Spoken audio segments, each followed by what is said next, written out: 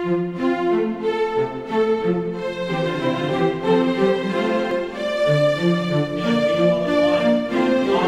blood has been shed for that person, therefore he is righteous in me. And now the Son prays for us. But then also we see that we belong to the Father and to the Son. And the Father keeps us through his name. In verse number 11 he says, "Keep through thine own name those whom thou hast given me, that they may be one as we are." And so you see in this prayer, although it's not the express purpose of it, there are so many truths that the believer is secure in the Son and with the Father. Later on, Jesus was going to say, "I give unto them eternal life." And what happens? And they shall never perish. Neither shall any man pluck them out of my hand. But then he says that the Father which gave them me is greater than all, neither shall any man pluck them out of his hand. So what he's saying is, if by chance someone could get them out of my hand, they're wrapped double tight. They're double wrapped by me and the Father, and no one's going to be able to get both of them. They won't be able to pry the hands of God the Father and God the Son off the believer, so we are secure in them. But in verse number 11, Jesus says to the Father, "Keep through thine own name those whom thou hast given me." And so what I wanted to do tonight is to look at the name of God as revealed through the Scriptures. We won't look at them in any particular order, but rather look at the names and see what they mean to us, because God has revealed himself through the Scriptures. He's revealed himself through nature, yes, and the Psalms point out that the heavens declare the glory of God. But as we look at the sky and the beauty of creation around us, we see that there is a God, but the Scriptures reveal who he is. When Moses was going to go before the people, he said, what is your name, that I may tell them who has sent me? And God revealed his name there to Moses to be, "I am that I am." But in Proverbs chapter 18, go to Proverbs chapter 18 if you will. And Solomon here, he writes, under inspiration of God, he writes this truth here that in Proverbs chapter 18, verse 10 down to verse number 12, he says that the name of the Lord is a strong tower. The righteous runneth into it and is safe. The rich man's wealth is his strong city, and as a high wall in his own conceit. Before destruction the heart of man is haughty, and before honour is humility. So in Proverbs 18 verse 10, the name of the Lord is a strong tower. The righteous runneth into it and is safe. Now when in the Bible days they would build the cities, and there would be the walls that are around the city. And then on the inside of the city there would be a final resort, the strong tower it was called. And it was an impenetrable fortress.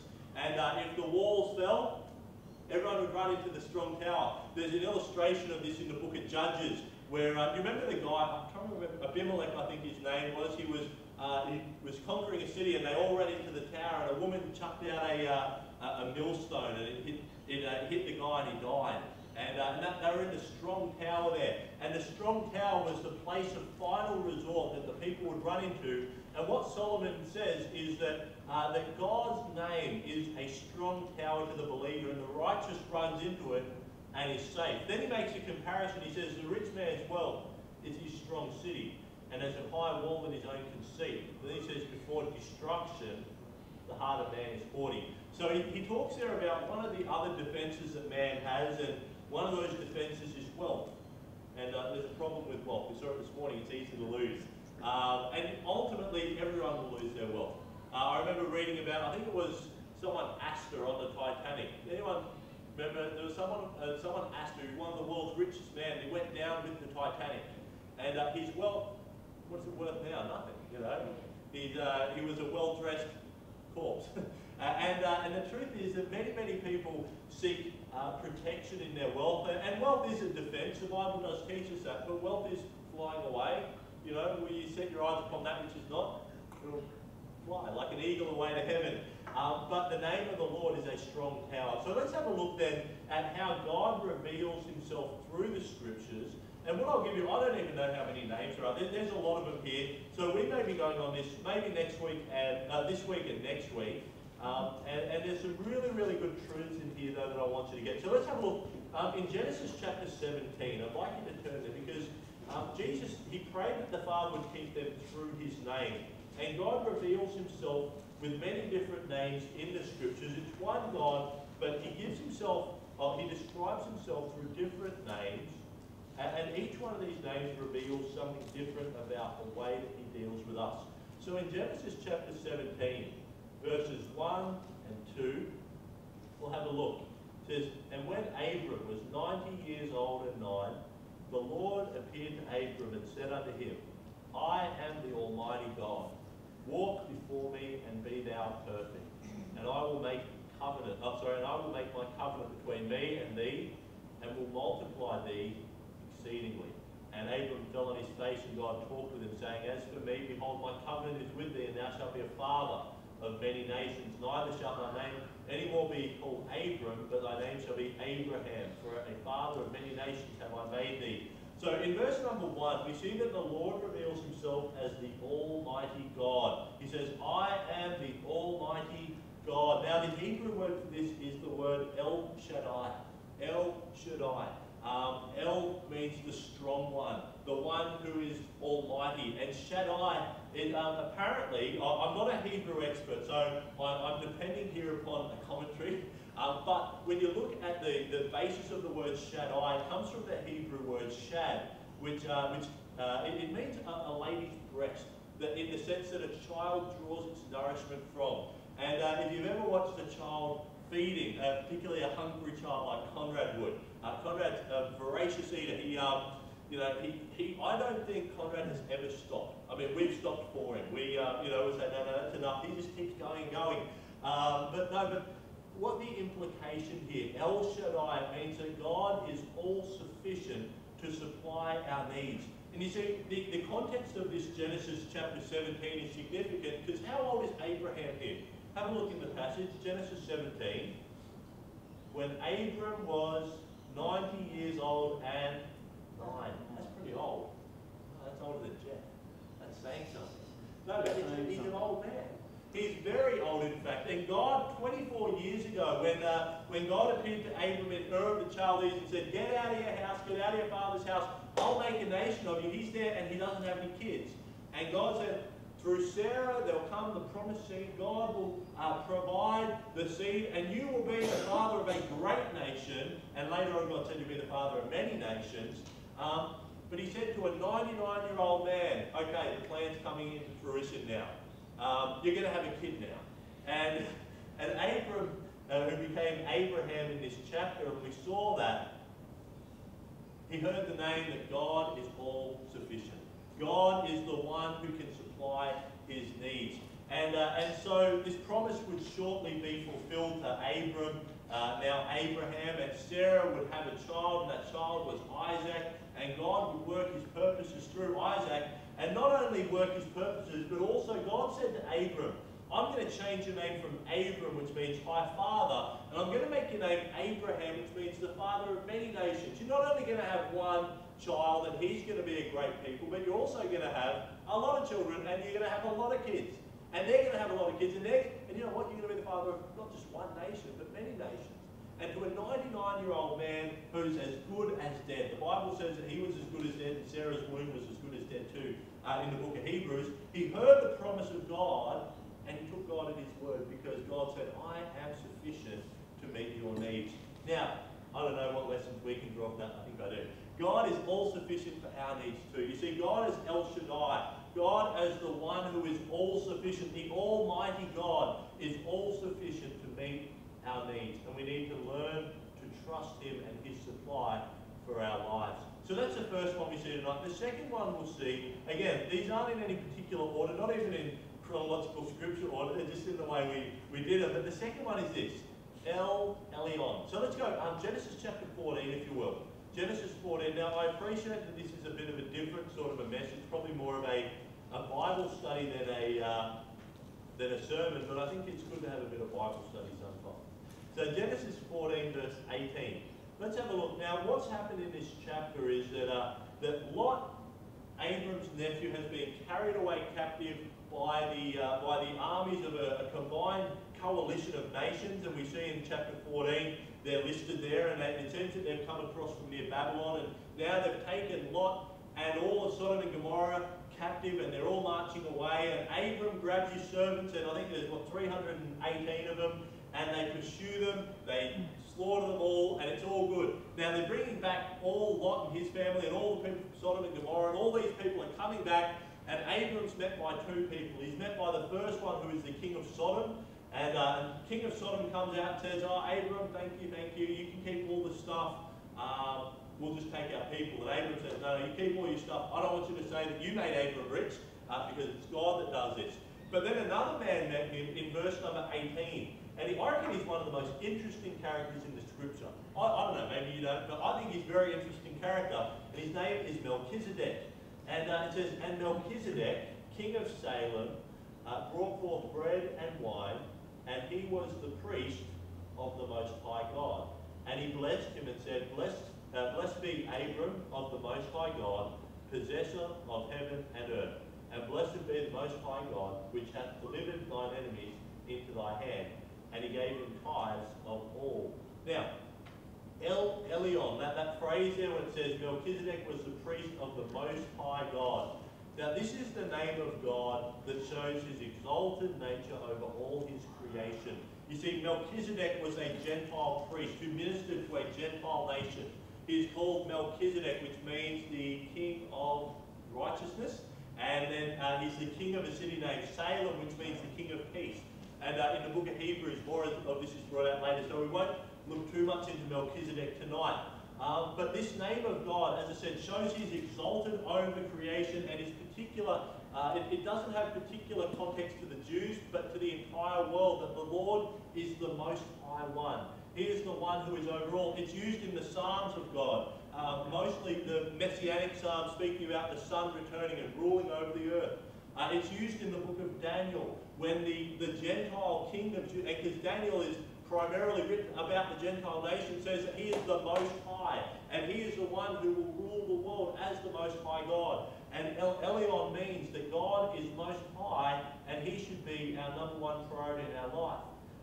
There are many things that strive for our attention and our affection, but God is the one who should be our focus. He should be the supreme being. And by saying that he is El Elyon, it means that he is number one in our lives. So God, the Most High God, should be the Most High God in our lives, not just by title, but by actual fact as well. So God is the Most High. So firstly, he is El Shaddai. Secondly, he is El Elyon. Secondly, the second. Thirdly, the third name we'll see tonight is the name Adonai. Adonai. Let's go to Genesis chapter 15. And most of these verses that I'm giving you are the first occurrence of the name given there. But a lot of these are used many times. Adonai, for example, this one we're going to see now, is used over 430 times. We may not see it tonight, but Jehovah or Yahweh is used over 6,500 times in the Old Testament. The name of the Lord. So we're not going to look at the recurrence, by the way. So you're sitting there going, "Well, I'm not coming next week." No, we're not going to look at all of them. But let's see Adonai.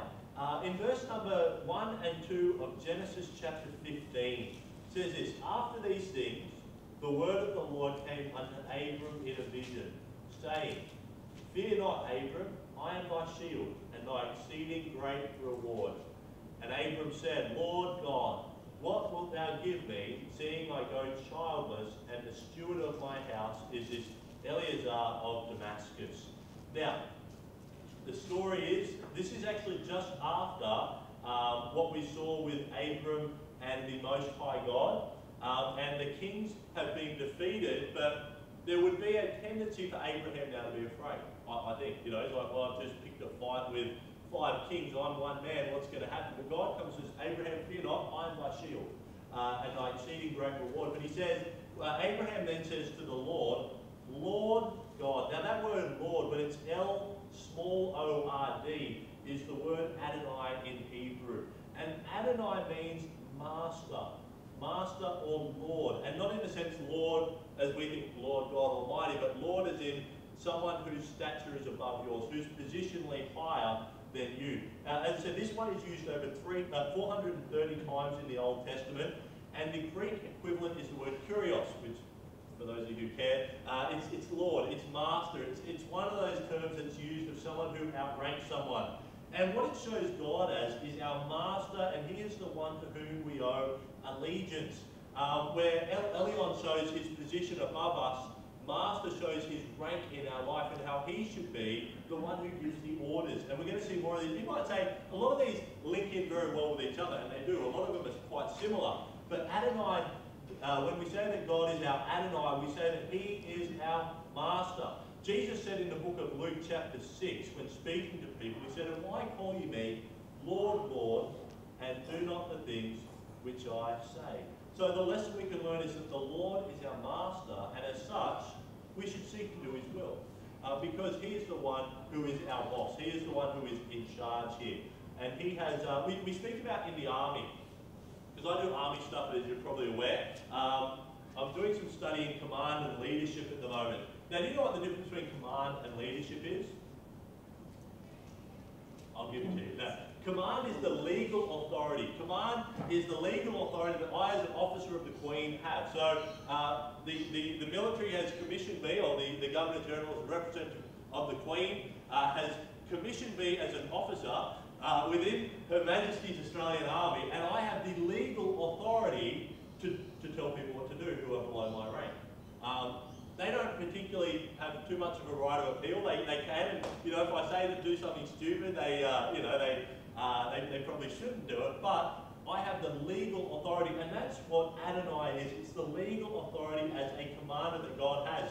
Now, leadership is a different kettle of fish. It's not as leaders, you don't want to depend upon your, I guess, the command side of the relationship to, you know, if you're always saying, I'm the boss, follow me, chances are you're not the boss. You just think you are. But no, Adonai, God, that is his legal right as our master and our Lord. And the Lord is our master, and as such, we should seek to do his will. So number 4, let's keep going then. The fourth, I keep getting it wrong. The fourth one, I've got it written in Roman numerals, that's my problem.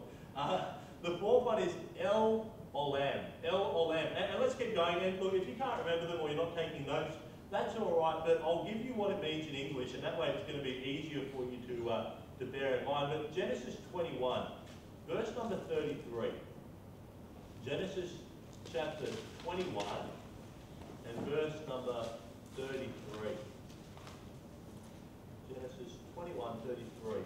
And it says, "And Abraham planted a grove in Beersheba, and called there on the name of the Lord, the everlasting God." And called there on the name of the Lord, the everlasting God. So El Olam is the everlasting God. And what this name of God shows us is his eternality. It shows that God is eternal. And we don't think of eternal, God is eternal to us. We can't truly comprehend that. You know, I can think of old. I can think of ancient. I can think in terms of millions of years, billions of years, trillions of years, but I can't think of eternity. You know, when and there's a very interesting Hebrew word in Micah chapter 5. Actually, go Micah chapter 5 verse 2 when it's speaking about Christ here, because, I don't know, it helps me to understand it, I guess, a bit. But in Micah chapter 5, where are we? Micah chapter 5 verse 2. So I'll leave my thing there. It says this, "But thou," and this is a famous verse, "But thou, Bethlehem Ephratah, though thou be little among the thousands of Judah, yet out of thee shall he come forth unto me, that is to be ruler in Israel, whose goings forth have been from old, from everlasting." Now, when you look at that, it's a prophecy of Christ coming out of Bethlehem, and I like it says, "Out of thee," that's out of Bethlehem, "shall he," that's Jesus Christ, "come forth unto me," that's the Father, that is to be ruler in Israel. But look at the description, it says, "whose goings forth have been from old, from everlasting." Now, there's 2 Hebrew words that are used there. The Hebrew word for old, I don't actually have the word written here, but its meaning is a vanishing point.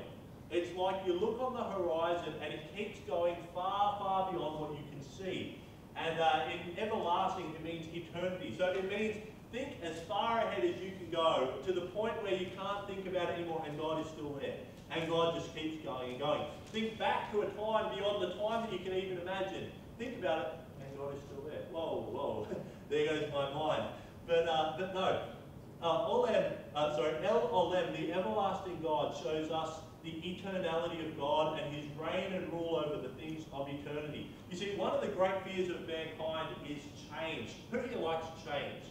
I mean, okay, you come to work, let's say you go to work tomorrow and your boss says, we're making some changes around here. Who sits there and goes, yippee? We're making some changes around here. You might be thinking, well, I hope I'll be here, you know, or maybe you hope I won't be. No, but things are going to change around here. Things are going to be different. You know, we look back 30 years ago and say things aren't the same as they used to be. Perhaps you look in the mirror and you think, oh, things aren't the same as they used to be. That's change. Change comes and change happens. It's one of the great fears of mankind. A good illustration of this is seen in politics. One politician promises something, and then another politician gets in, and what happens? I'm sorry, things have changed. Sometimes the one politician is in, and then things just change anyway. It doesn't even, the politician doesn't change, just the promise doesn't matter anymore. But God is not like that. God is unchanging. The Lord is eternal. He is the unchanging one. In Deuteronomy 33:27, Moses, speaking to the people, he said, the eternal God is thy refuge, and underneath are the everlasting arms. And what he said to them is this: the things of earth you put your confidence in are going to pass away. They will. That's going to happen. The things that we trust in, when you're a kid, you put your trust in your parents. As you start getting older, you put your trust in your job, you put your trust in maybe your abilities, maybe you put your trust in your good looks or whatever it is. Those things will pass away. But Moses says to the people that the everlasting God, the eternal God, is thy refuge, and underneath are the everlasting arms. You see, as Christians, we are bound not by the arms of mortality, although one day we will die, but underneath we have the everlasting arms of God supporting us.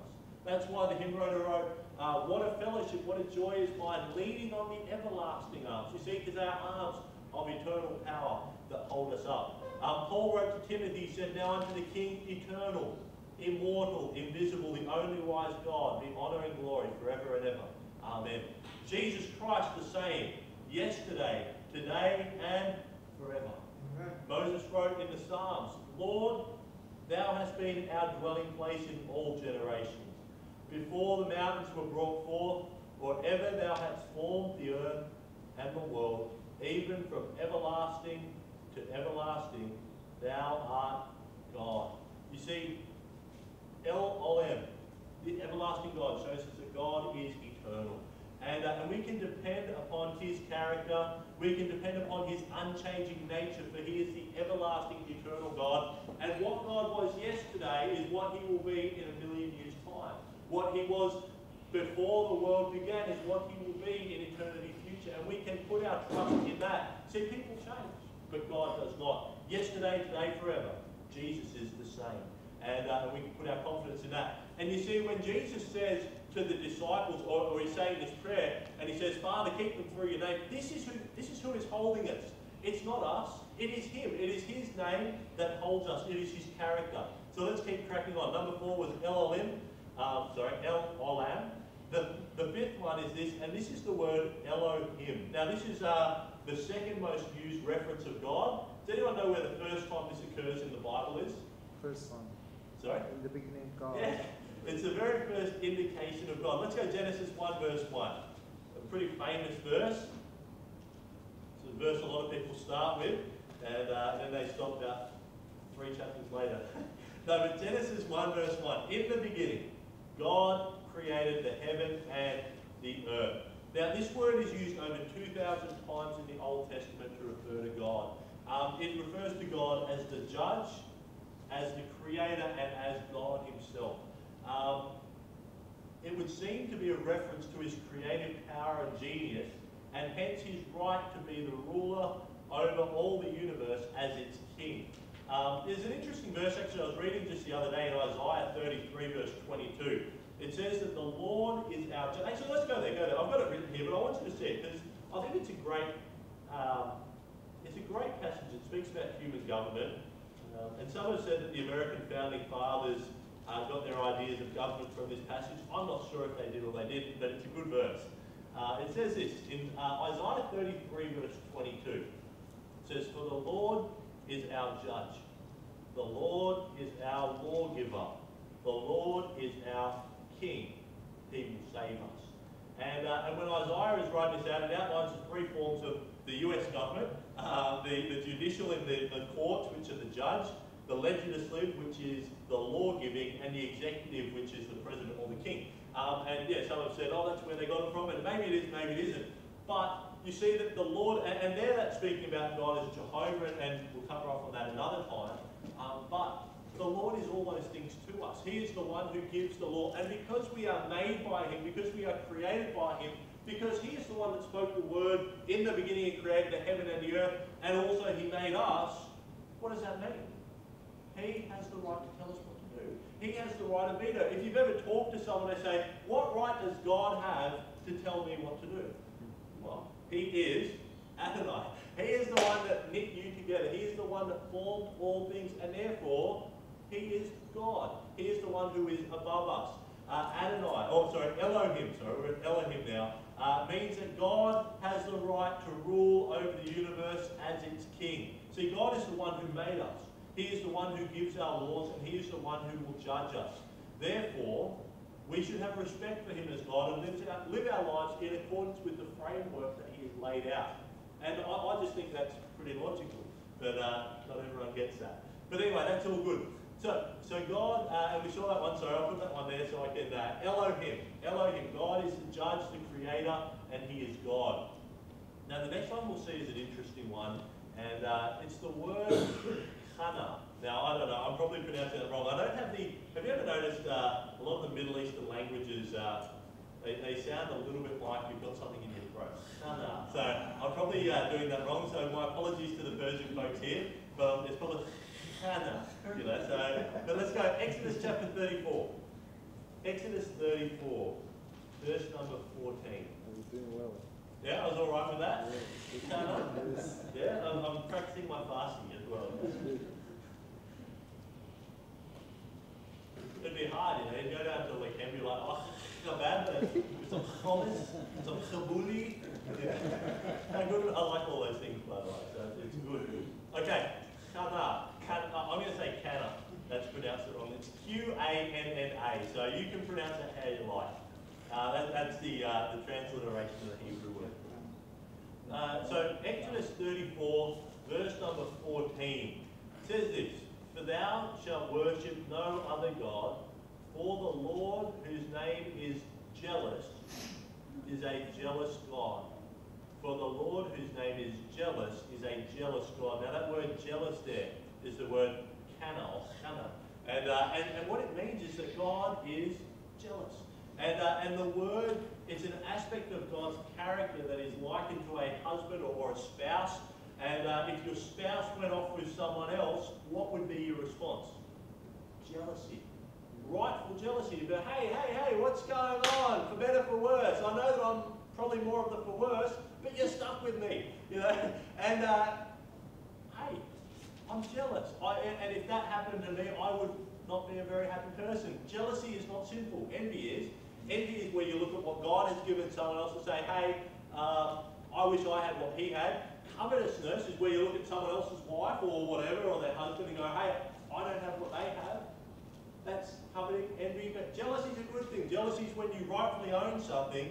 And when God says He is jealous, it means that we should not split our affection between Him and anything else. He alone is worthy of our praise and our love. Now this word occurs in the context of God being jealous 6 times, and it's all within the context of God and Israel. It's all in the book of Exodus and Deuteronomy. I can give you the references later if you want. But the lesson we learn by God being jealous is that God is a jealous God. And there is nothing in our life that should take His place. Now you might say, well, we've already seen that for other things. But this is the actual part of God. And there's a verse, I think it's in Deuteronomy 6:15 perhaps, where it says that God is a consuming fire. There's that jealousy burning away. And when we put something else on the throne of our hearts, on the throne of our lives, it makes God jealous. It's just what it says. And so we need to be careful. And we ought to be jealous of our own character as well, to make sure that we are doing things right for God. So God doesn't want our affection split between Him or anything else. And in the context of the Israelites, He was speaking about idolatry. But I think that we can also have idolatry in many, many different areas of our own lives too. So let's continue on. Now, the 7th one we'll see is the name Jehovah, Yahweh, or it's sort of unpronounceable the way it's actually written. It's YHWH, but they've made it Yahweh to make it easy to pronounce. Now, it's used, this name for God is used. The name Jehovah, or if you see L-O-R-D, all in capitals, that's this word. It's used over 6,500 times in the Old Testament. That's why it's called the Holy Bible. It's about God. It has His name in it. And this word is used, and Schofield actually puts a good note about it, saying that it means the self-existent one. It answers the question, who made God? Who made God? The answer is no one. No one made God, because He self-exists. He is the first cause. He is the one that has no cause. He is the one that started this whole thing rolling. And the Bible doesn't actually make an argument or an explanation for God. It merely starts out with a declaration that says, in the beginning, God. It doesn't say, back yonder, there was a force and it came together. No, it just says, God was there and He made it. There it is. Bang. Done. And this part, or this name of God, Jehovah, means that God is the self-existing one, the one who no one made, but who made everything.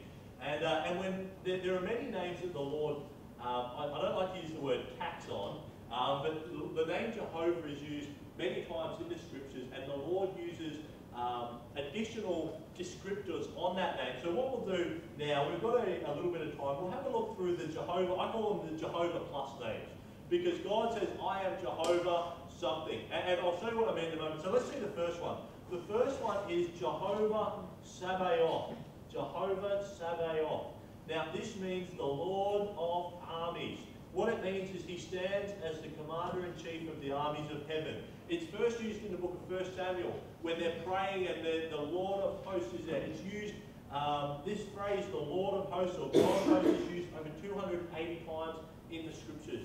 It's a big part of the scriptures. When you read the Psalms, oftentimes, particularly the ones where they're saying, Lord, smite them. Lord of hosts, God of armies, destroy our enemies who are seeking to destroy us.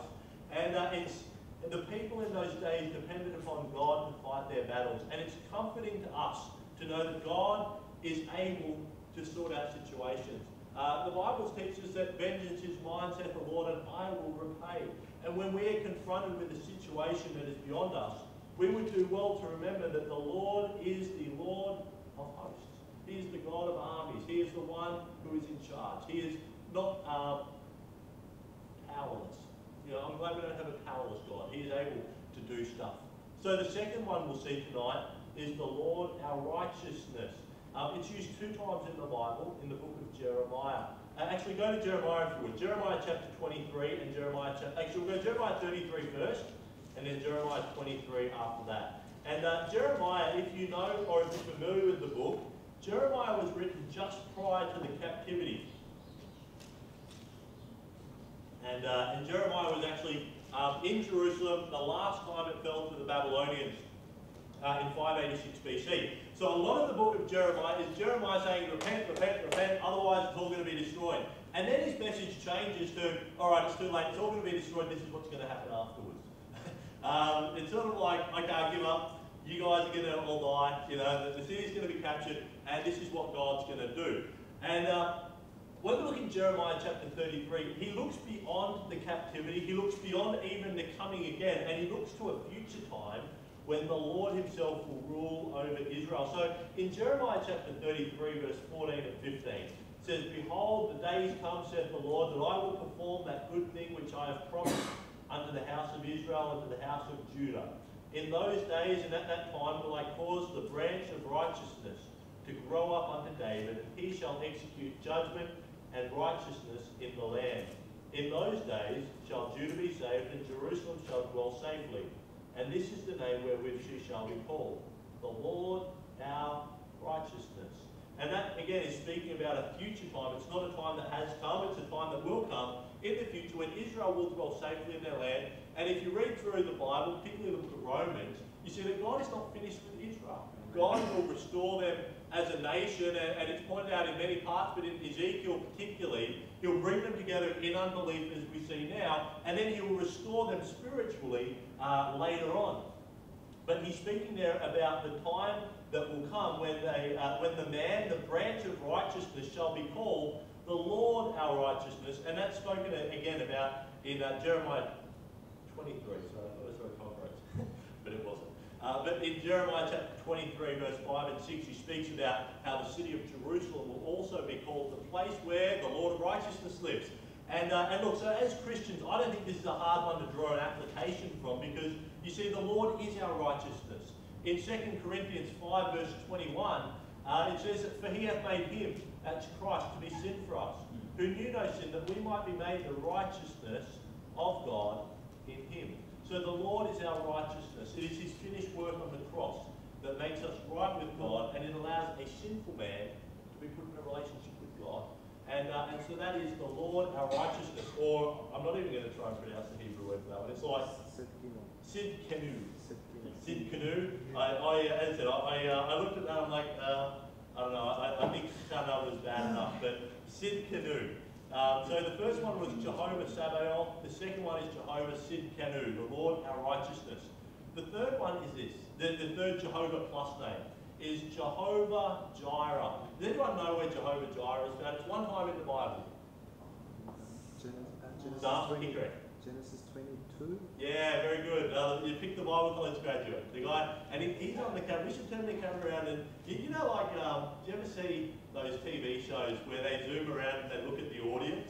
They always go to the people who look really interested. Like, they never go to the person sleeping over that side. They always go to the person like, you know, like, you know, Xander likes watching the, I'll confess my faults here, the Wiggles. And, you know, they sometimes zoom around and they look at the kids, and there's always one kid that's just way over the top, you know, and one mum who's just really getting into it.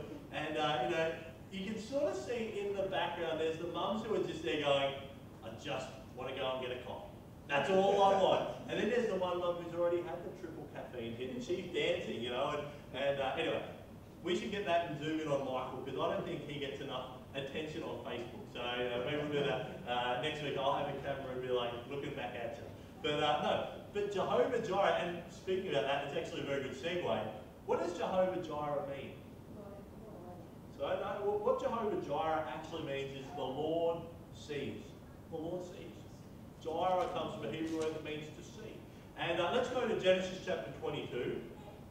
Because I thought that too, you know. I know the song Jehovah Jireh, my provider. You know, it's great, you know. We used to sing it at youth group and we used to slam the chairs and, you know, it was good times.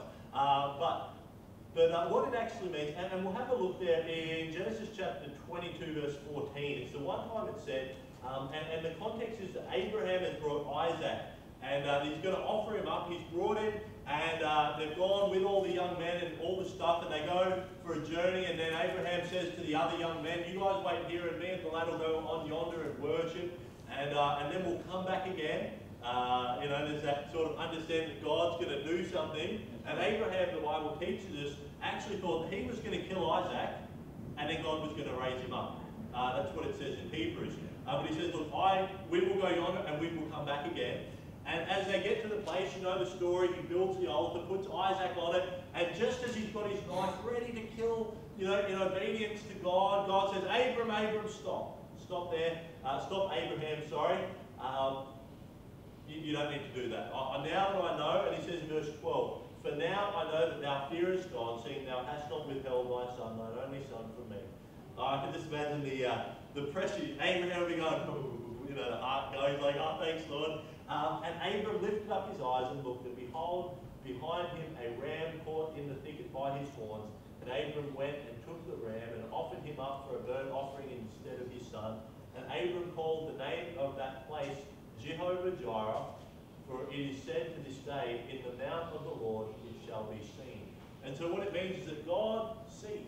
God sees. And that implies that God sees our needs and meets them. So there is an aspect of providing there, but God sees us in our hour of need. There's another story in the life of Abraham, before he became Abraham, when there was Hagar. And the story of Hagar, if you're not familiar, Hagar went and she had been taken as a slave out of Egypt by Abraham's household. And then Sarah goes, well, look, I'm old and I want a kid, and God said we'd have a kid. Let's turn front off, Joel.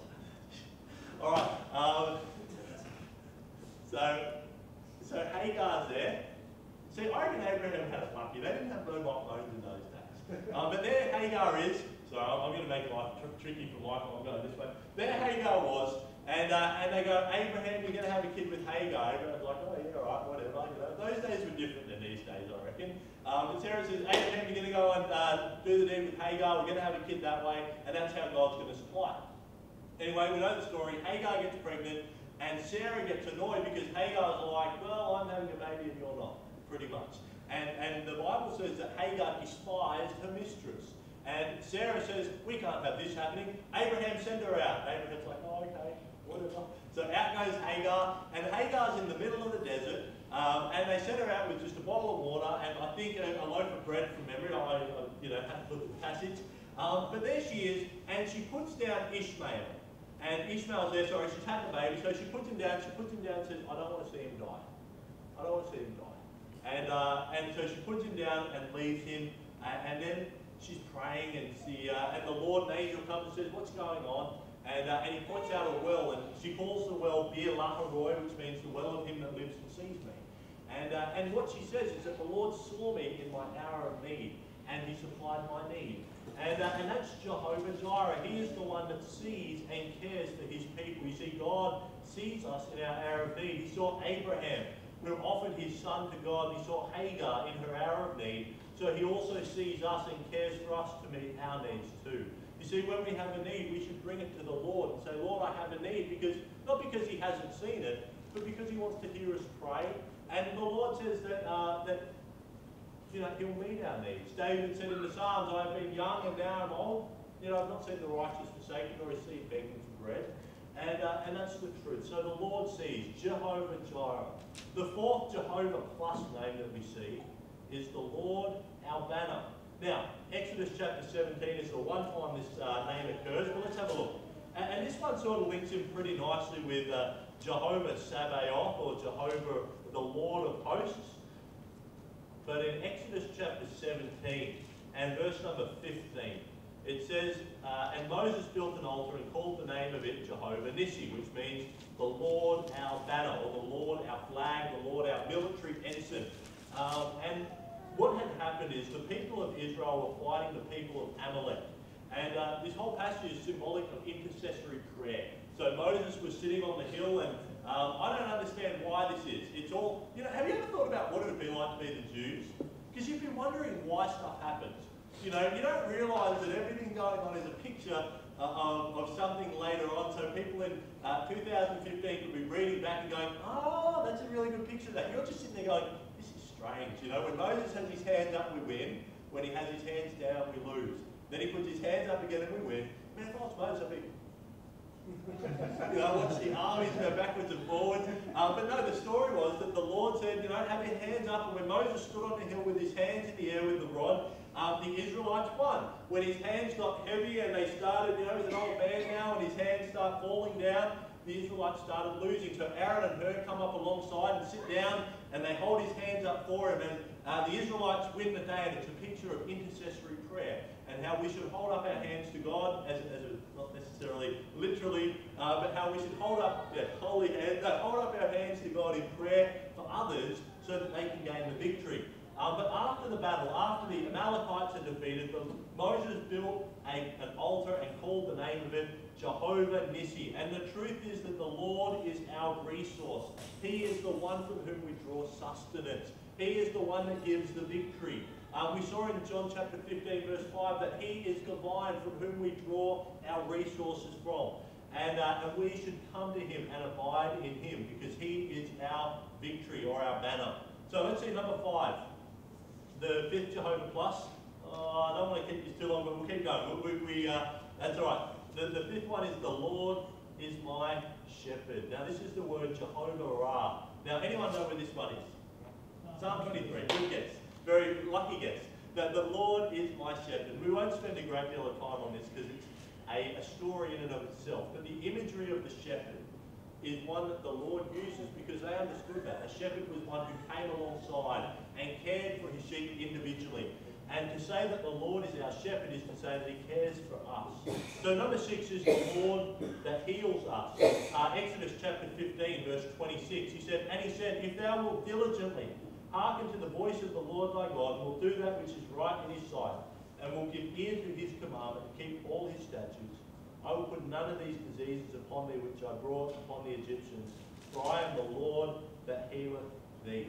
See, many of the diseases the Egyptians had were no doubt spiritually caused, and also a result of rejecting God's way of living. Now, the Bible teaches when we live God's way, we avoid many, many problems that many people encounter in the world. But more than that, the Lord heals us. Not always physically. You know, the Bible doesn't teach that everyone will go through life in perfect health. Can we just put that aside for a moment? The Bible says we can pray for healing. There's nothing wrong there. We can ask the Lord and say, Lord, I've got a problem. We can beseech the Lord, but it doesn't mean the Lord needs to heal. But what it does mean is that the Lord spiritually heals us. He takes our broken relationship and our sickness, spiritually speaking, and makes us spiritually healthy and brings us into a healthy relationship with him. And so look, there's three more which we'll see very quickly. And the seventh Jehovah plus is Jehovah Shammah, which means the Lord is there. Now, it's not actually a name of the Lord, but rather a name of a city where the Lord lives. And it's in Ezekiel chapter 48, verse 35. And has anyone here read Ezekiel 40 through 48? Does anyone find it a struggle when you reach Ezekiel 40 and you're like, okay, this is the part of my Bible reading for the next 4 days. I know there's probably architects who, draw out the temple, and it's not a bad exercise to if you do a Google search, people have done pictures of what is drawn. I find that easier than reading, and the dimensions of the temple were 125, 60, and I'm like, oh, Lord, I'm not going to build the thing, let the other people read it, let the new temple builders read it.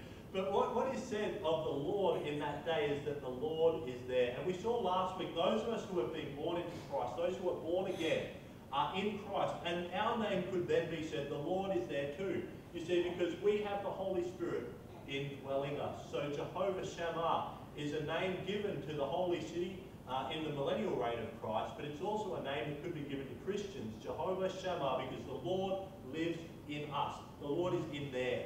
And that's the Lord is there, Jehovah Shammah.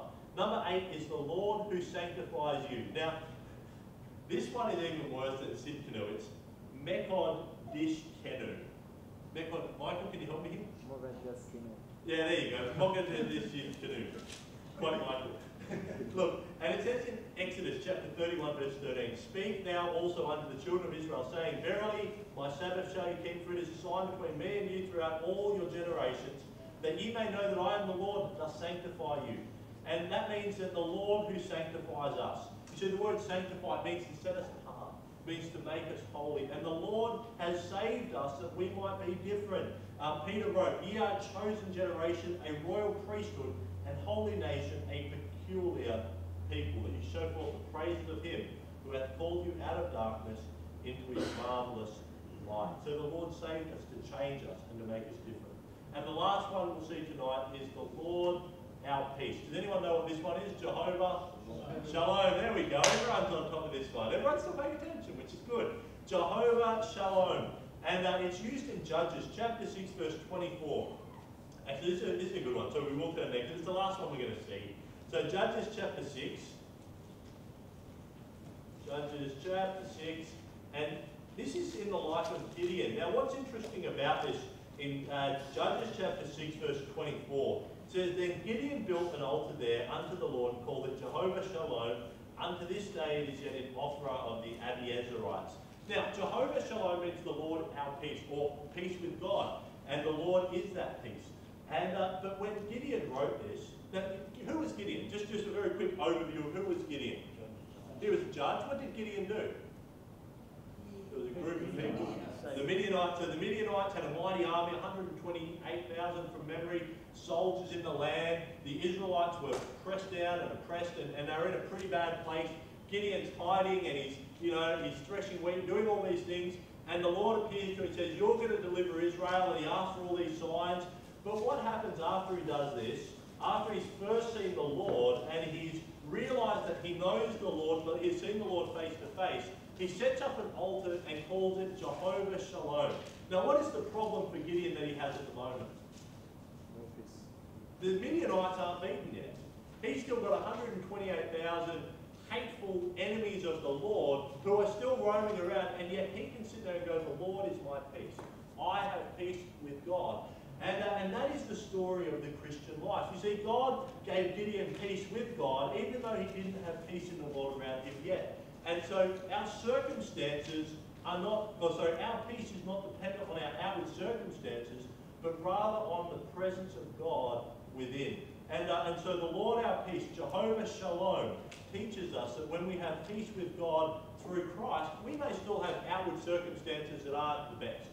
And to be honest, I think that'll happen to all of us until we die. You know, we're always going to have some bad things happening. It's just going to happen. But with Christ in, we can have Jehovah Shalom, the Lord our peace, peace with God, rather than the peace of our world around us, but we have peace with God. So, look, let's go over quickly what we've seen. I am aware that I've given a lot tonight, and I don't normally like to do lists and all those things. But let's see, so Jesus, when praying to the Father, he said that the Father would keep them through his name. What was his name? Well, his name, we saw, is El Shaddai. He's the Almighty God who is able to supply our needs. He is El Elyon, the Most High God, the one who is exalted above his creation. He is the Adonai. He is our Lord or our Master, the one to whom we owe allegiance. He is El Olam, the everlasting God, the one who never changes. He is Elohim, the God, the Judge, the Creator of the universe. He is Chana. He is jealous. He is the one to whom we owe our affection that should not be split. He is the Lord Jehovah, Yahweh. And then we saw the Jehovah plus names. He is the Jehovah, the Lord of hosts. Jehovah Sabaoth, the Lord of armies, who is able to handle our situations. He is the Lord our righteousness, who has made sin for us, that we might be made the righteousness of God in him. He is Jehovah Jireh, who sees all of our needs and supplies them in the person of Christ. He is the Lord our banner, who is our resource for the fight that we fight in, and we need to tap into him in order to be victorious. He is the Lord our shepherd, who cares for us like a shepherd cares for the sheep and leads us. He is the Lord who heals us spiritually. He takes away the sickness of sin and makes us right with God. He is the Lord who is there, who lives within us as his Holy Spirit indwells us. He is the Lord who sanctifies us, who changes us from within and makes us different. And finally, he is the Lord our peace.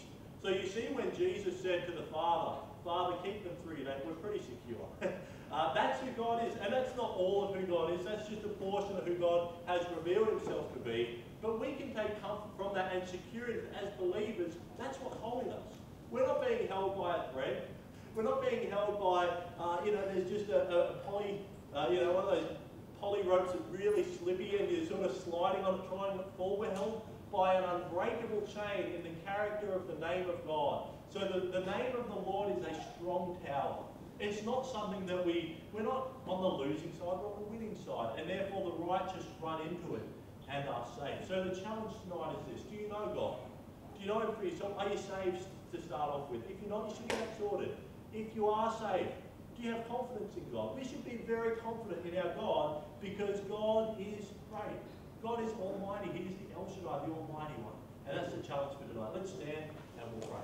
Father in heaven, Lord, I thank you for all that you are. I thank you for all these names that you reveal yourself to be. And Lord, we're thankful that you meet and supply our every need in the person of Christ. And Lord, if there's anyone here tonight that has any special need, Lord, I pray that they would have that met through you. Lord, I pray that we wouldn't seek to have our needs met outside of you, but Lord, that each one would bring our cares and our problems to you, for you care for us. Help us, Lord, to put our cares and all these things upon you and to trust you because you love us and you've revealed yourself to be a benevolent God. We ask these things in Jesus' name. Amen. Amen. All right, what song should we sing? I don't know. What about song number 32? Actually, song 33 is the one I was thinking. Song 33. And we'll just sing verse 1 of this about a mighty fortress is our God. And I think it fits in well with him being a strong tower for us. So Psalm 33, just verse 1.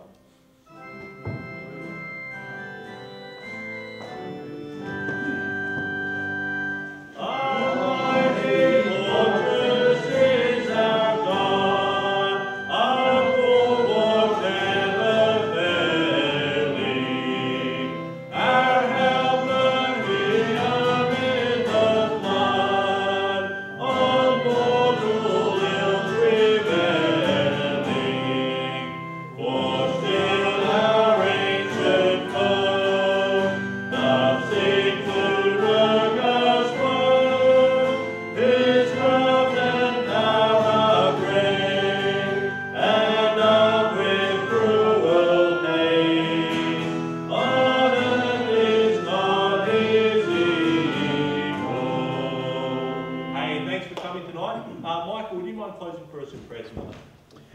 Lord God of heaven, we thank you for your name, that you are a strong tower, Lord. We can flee to you, and Lord, for protection, thank you that you, Lord, protect us from these dangers and evils of the world, Lord, and thank you that you provide our needs, and Lord, you take care of us, Lord. We watch over us. We thank you, Lord, that you are a mighty God, and we trust in a almighty God. And we pray, Lord, that you would be with us this week and help us to flee to you, Lord, that we might have security in you, Lord, because you love us and you care for us.